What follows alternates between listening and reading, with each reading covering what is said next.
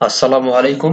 Hello viewers, আপনারা কেমন আছেন? আশা করি সবাই ভালো আছেন। আজকে আমি দেখাবো HTML পর্ব ৫ নাম্বার পর্ব অর্থাৎ ৫ নাম্বার পার্ট নাম্বার 5। গত পর্বে আমরা দেখেছিলাম ইমেজের ব্যবহার, ইমেজে কিভাবে ব্যবহার করে। তো আজকে ভিডিও একটু আমরা প্র্যাকটিক্যালি দেখব। চলুন শুরু করা যাক। আমাদের ফাইল হলো এটা। এখান থেকে এখানে দুটো ফাইল আছে। একটা হচ্ছে ইমেজ ফাইল আর একটা হচ্ছে index.html।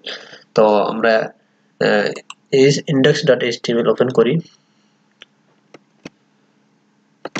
ওপেন করে এগুলো কি, আচ্ছা এগুলো আমি কেটে দিয়ে দিচ্ছি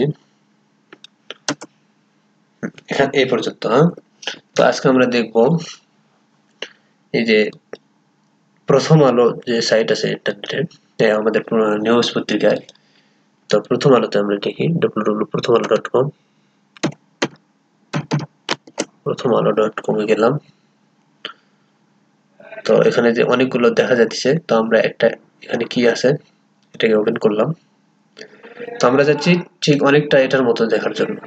এই যে এখানে শহীদুল লেখা আছে এটা, তারপরে একটা ইমেজ, তারপরে এখানে কিছু কন্টেন্ট আছে। তো চলো এটার মতো বানানোর চেষ্টা করি। তো এটার জন্য আমরা জানি কি করতে হয়। লেখা আনার জন্য যে লেখা কন্টেন্ট আছে এটাকে টাইটেল বলে, এটা কপি করলাম, তারপরে এখানে দিয়ে দিলাম, একটু ফাঁকা করে দিই, তারপরে সেভ করলাম। আমাদের এটা এটা ওপেন করি। ক্রোম দিয়ে আমি ওপেন করতেছি। দেখুন ওই লেখাটা চলে আসছে, কিন্তু এটার মতো হয়নি। এটাতে যে একটু বড় আছে সেটার মতো হয়নি। তারপরে আরো কিছু লেখা আমি নিয়ে আসি। এখান থেকে যে নিচে একটা ছবি আছে এবং এখানে কিছু লেখা আছে। তো আমি কিছু লেখা এখান থেকে নিয়ে আসি। লেখাটা কপি করলাম,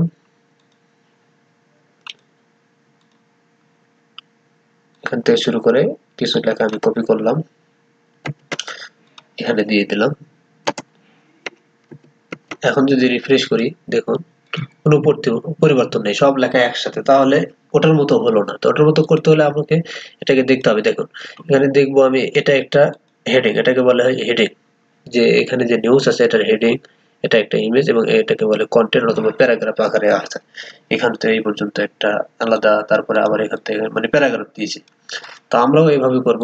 তো এখানে দেওয়ার জন্য এই যে দেখেন, এখানে যদি আমি এমনিতে অনেক পেজ দিয়ে দিই, তারপরেও পেজ স্পেস দিলাম, তারপরেও দেখুন করলাম, কোনো পরিবর্তন হবে না। কারণ এইভাবে পেজ আপনার আউটপুটে একটা স্পেস নিয়ে আসতে হলেও HTML লিখতে হবে। HTML লিখে আপনাকে এটা করতে হবে। চলুন ওটা ওইরকম করার চেষ্টা করি।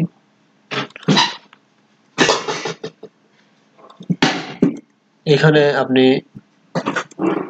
দুটো আছে, 1 2 3 এবং আলাদা আলাদা ভাবে লেখা আছে, কিন্তু কাজ করবে না। দেখুন সব একভাবে থাকবে। তো এটার জন্য আমি শিখেছিলাম যে H1 H2 H3। তো আমি এখানে H2 ব্যবহার করলাম। H2 কোথায় কি ব্যবহার করবেন এটা আপনি আস্তে আস্তে কাজ করতে করতে শিখতে পারবেন যে কোথায় কি ব্যবহার করবেন। এর আগে আমি যেমন দেখাইছি H2, যে H2 ব্যবহার করলে লেখাটা মোটা এবং বড় হয়। চলুন এবার রিফ্রেশ করি আমাদের ব্রাউজারটা। দেখুন হয়ে গেছে, অনেকটা এটার মতো হয়ে গেছে, ওটার মতো হয়ে গেছে। তারপরে আসুন এই লেখাগুলো আমরা একটু ভাগ ভাগ করে নিই। এটার জন্য আপনাকে প্যারাগ্রাফ নিতে হবে। এটাকে বলে প্যারাগ্রাফ। কোথায়? এখানে। এটা হচ্ছে প্যারাগ্রাফ করে। তো এটা নিতে হলে আপনাকে এখানে এটা আরেকভাবে করতে হবে। এখানে যদি বিআর দেন, আমি দেখানোর জন্য করতেছি, বিআর যদি দেন, বিআর ট্যাগের ব্যবহার করেন, তাহলে সেভ করেন। এখন কি হয় দেন, একটু ফাঁকা হবে মনে হয়, একটু ফাঁকা হয়েছে কিন্তু বেশি হয়নি। তো এখানে যদি দুইটা বিআর দেন, বিআর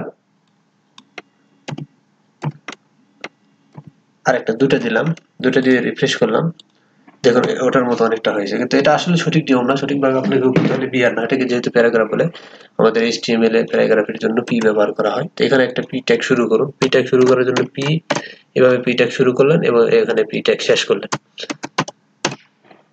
পি ট্যাগ শেষ, এখানেও ইচ্ছা করলেও করতে পারবেন, এখানেও ইচ্ছা করলে শেষ করবেন। আমি আসলে ফরম্যাটিং এর জন্য এরকম করলাম। এখানে দিলেন, তারপরে এখন একটু রিফ্রেশ করেন, এরকম হয়। এটা সেভ করলেন, রিফ্রেশ করেন, একটু হয়েছে। তারপরে একটা প্যারাগ্রাফ যেহেতু, সেই জন্য নিচে আর দেওয়া লাগে না। যদি নিচে আরেকটা এরকম দেন, এটাকে কপি করে এখানে দেন, তাহলে 1 2 3টা আছে। দেখুন 2 3টা হবে না, এখানে 2টা হবে। সব উপরেরটা ঠিক আছে, নিচেরটা লেগে লেগে আছে। যদি আপনি এখানে কোনো এক জায়গায় ফাঁকা চান, প্যারাগ্রাফ চান, তাহলে পি ব্যবহার করতে হবে। চলুন এখানে পি দিয়ে শুরু করি, পি, এবং এখানে পি দিয়ে শেষ করি। শেষ করলাম, সেভ করলাম, রিফ্রেশ করতেছি, রিফ্রেশ করলাম, ওই রকম হয়ে গেল। তো চলুন, আর এরপরে যদি আপনি এই তারপরে ফটো আনি আমরা। ফটো, এই যে ফটো, এই ফটো আনার জন্য এখান থেকে এটার লিঙ্কটা কপি করেন, কপি ইমেজ অ্যাড্রেস, এটা নিয়ে যায়। আমরা তো ইমেজ H2 এর পরে ইমেজ থাকবে, দেখুন এখানে তাই আছে H2 তারপরে ইমেজ নিয়ে আসার জন্য এখানে img ট্যাগটা ব্যবহার করুন। img ট্যাগটা ব্যবহার করুন, আমি দেখাইছিলাম